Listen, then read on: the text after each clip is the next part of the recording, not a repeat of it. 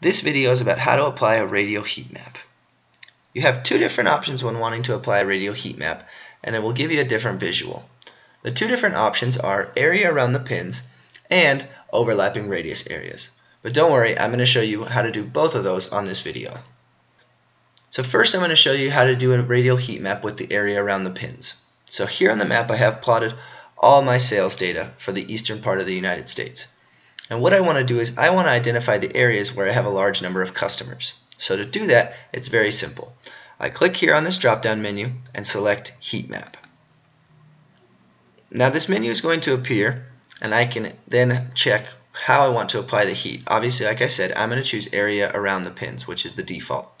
Now I'm going to set the size. I'm just going to keep it at this, at 50 miles.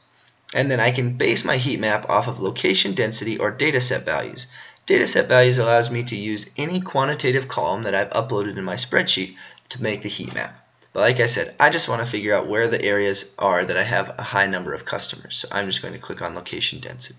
And then I hit save. And there you go. Now you can easily see which areas of the United States have a high number of customers. Obviously the pins are there, which make it a little cluttered. But don't worry, we can easily remove those. All you need to do is click here on this marker and then change the visibility from yes to no and hit save. And there you go. Now you have just the heat map with the pins being removed. And that's how easy it is to apply a radial heat map using Mapline.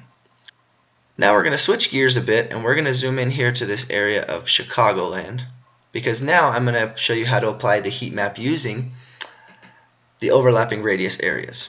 So here I have all of my employees plotted on the map, and I want to figure out where is the best place to put my office. And I want to do it so that the highest number of employees have to travel a very small distance. So what I'm going to do is, again, I click here on this drop-down menu and select Heat Map. Now I've made a change already, so it's overlapping radius areas. And I'm going to set the size to 5 miles. And again, I'm going to use location density. But if I had any quantitative values that I wanted to use, it would also give me that option with the dataset values. And now there are other options as far as advanced options, and you'll notice that there's another little question mark here. If you click on either of these, it will open up a page that will describe a little bit more about good use cases for each of these two different types of heat maps and what these advanced features are and how they will make your map look. Now, I have everything set. The advanced options are fine. I'm just going to hit save. And there you go. Now I can easily see that the area where the most number of pins are overlapping with those 5 miles is right here in the center. So again, I'm going to hide these pins by clicking on this marker right here and changing the visibility from yes to no. And again, these areas where it is red is obviously where the highest number of pins intersect with those 5-mile circles. And obviously the blue is where the least number intersect. So I could easily say I want to find an office within this area to be able to make it so that the highest number of my employees have to travel less than 5 miles to get to the office. And that's how easy it is to apply a radial heat map using the overlapping radius areas in Mapline. If you're still a little unsure about which is which, please come back here to this heat map menu and click on one of these two question marks.